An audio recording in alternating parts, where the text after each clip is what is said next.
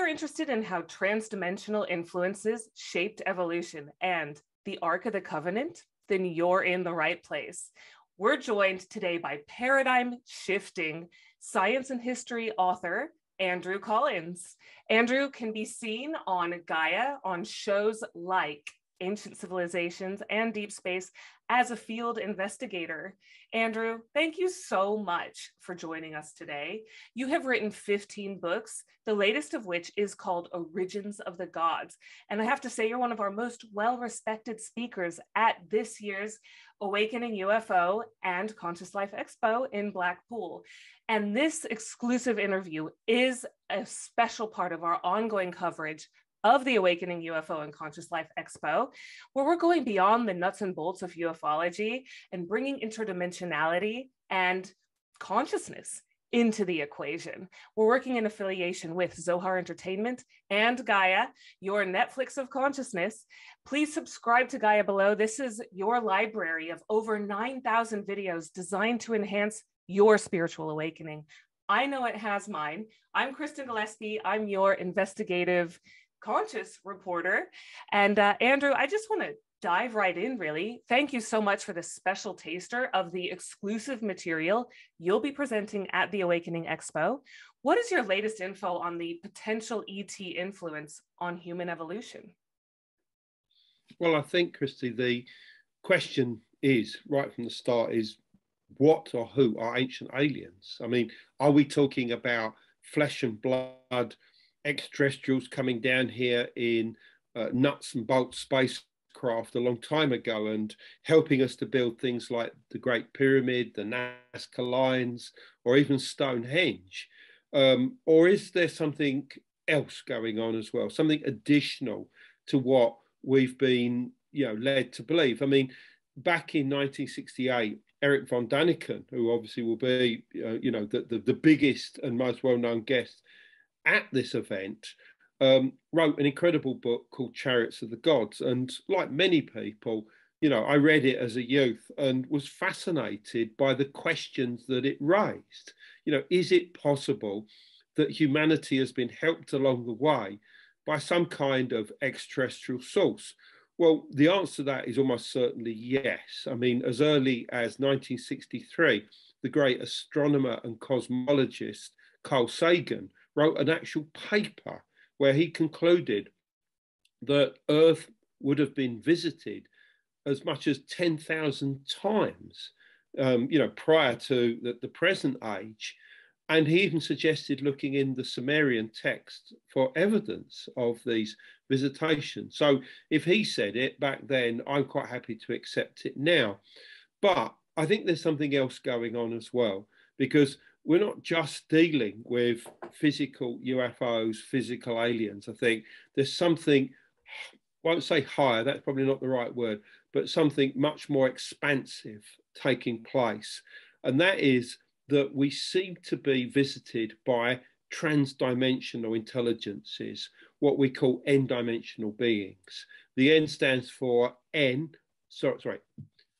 N stands for number, which relates to the amount of dimensions we think are involved. And at this point in time, we don't know. That could be 5, it could be 11, it could be 32, it could be more than that. All we know is that we are dealing quite possibly with intelligences with a much wider connection with a reality that's outside of our normal space-time. And the evidence seems to suggest that they've been around for a very long time. We're not just talking about a few thousand years, but possibly millions of years. In other words, that they have helped the evolution of humanity since the beginning, and that quite clearly the fruits of that, the flowers of that, is the rise of civilization at places like Göbekli Tepe in southeast Turkey, obviously the Giza pyramids in Egypt, the Sumerian civilization, and of course other similar high cultures all the way around the world are the result of that. And this is what I want to bring to the conference, and this is exactly what I'll be talking about. But along the way, we'll be going through places like the Kezem Cave in Israel. This is an incredible new site that's just been discovered, where they found the earliest evidence anywhere in the world of shamanism. And at the same time, these people were becoming the smartest people on the planet. Is there is this coincidence, or was something bigger going on? And very clearly it was. These people were the first people to clearly connect with otherworldly intelligences. And I think they were giving them information. They were in touch with some of the earliest, if you were, ancient aliens. But on top of that, this is the rich land of the Bible. And close by, the Ark of the Covenant was created for the first time at a place called Mount Gerizim, a site that is associated with mysterious lights, what we'd call UFOs today, and was the dwelling place of God himself, the God that would become the Yahweh of the Hebrew Bible. And this is very close to this cave. Were these people of the past also connecting with UFOs and having UFO encounters in the same way that we are today? And what's the connection with things like quantum physics, multidimensionality, entanglement of minds? All of these are, I believe, part of a bigger picture, and one that I want to bring to the audience of Awakening Expo when we meet in June. That is absolutely fascinating, Andrew. And what about timelines as well? Time being malleable, non-linear, everything being kind of one big splat out now, so to speak. Does that factor into your presentation as well? Absolutely, because if there is communication going on between us and these ancient aliens, these transdimensional beings that we're talking about, it's something that's occurring outside of normal space-time. The world in which we live has 3 dimensions of space and 1 of time. But all the evidence seems to suggest that the way that they interact with us is through a medium known as plasma. Plasma is the false state of matter.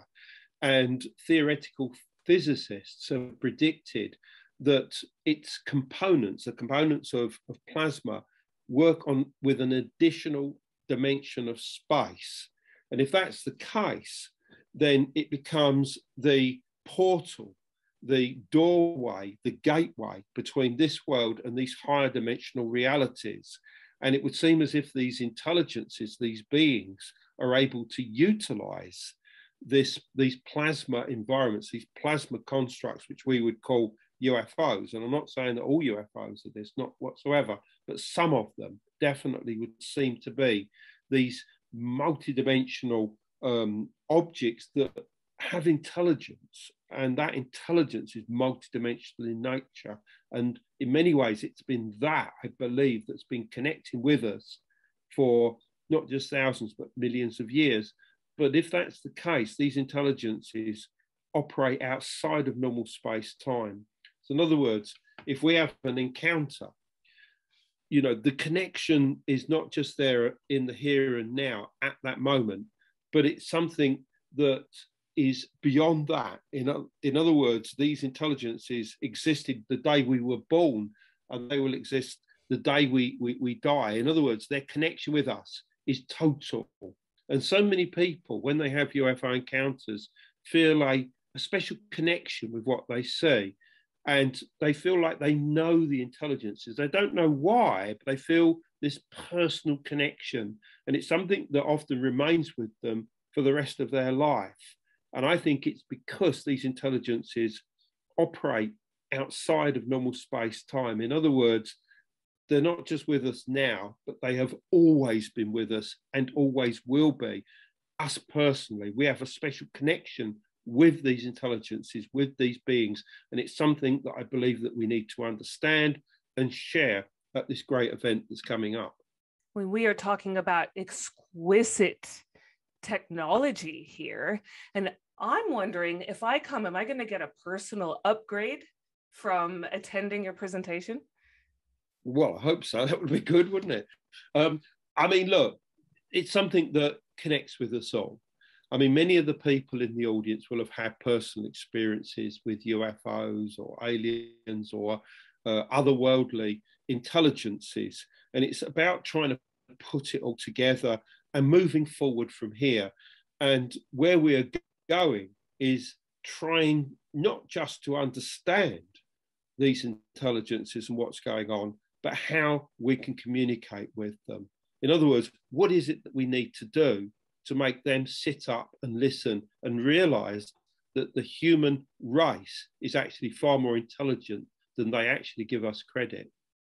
Absolutely. And going a little bit deeper into the Qesem cave in Israel, is that situated on ley lines that are somehow related to the pyramids of Giza in Egypt by chance?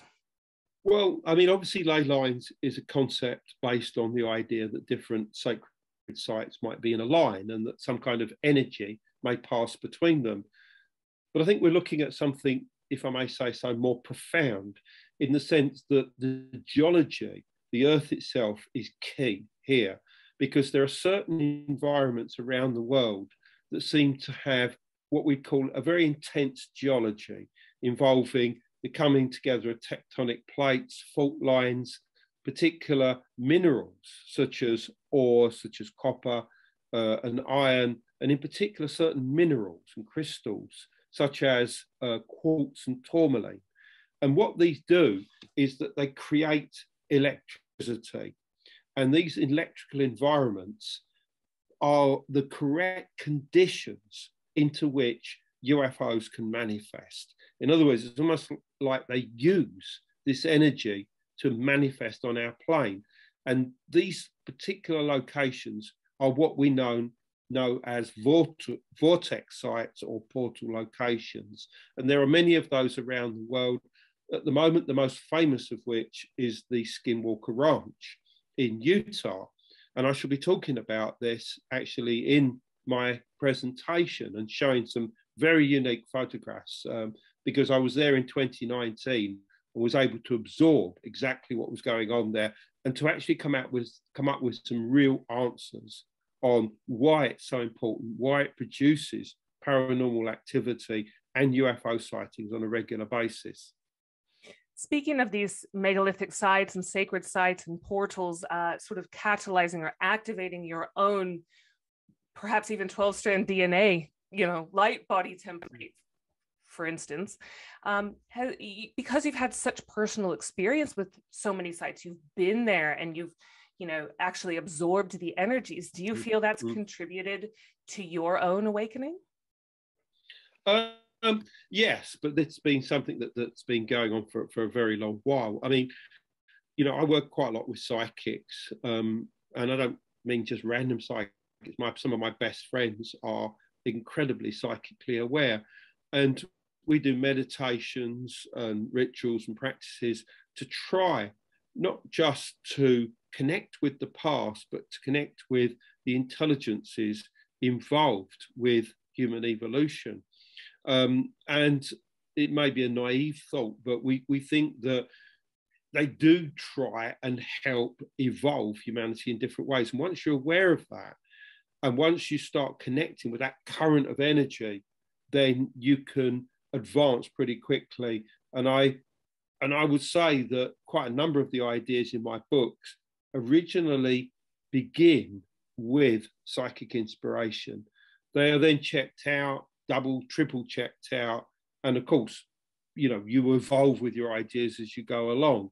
But there's a lot of inspired material in those books. And I think that's a good thing, because people that are closed mind will only write books that reflect a very materialistic world. And unless you can experience the spiritual and the psychic, you can't really understand the past and our own evolution from the perspective of the ancients. In conclusion, Andrew, thank you so much for that taster. It's really tantalizing. I can't wait to hear more. I'm just wondering, are you going to update us on any of your previous extensive research around the Nephilim, the Anunnaki, the giants, the Watchers you mentioned from the Book of Enoch? In all honesty, probably not, because we're going to be focusing almost exclusively on the transdimensional intelligences, but everything will certainly get a mention. And, it's something that I'm really looking forward to presenting. It will be my first presentation of all this material publicly for the first time.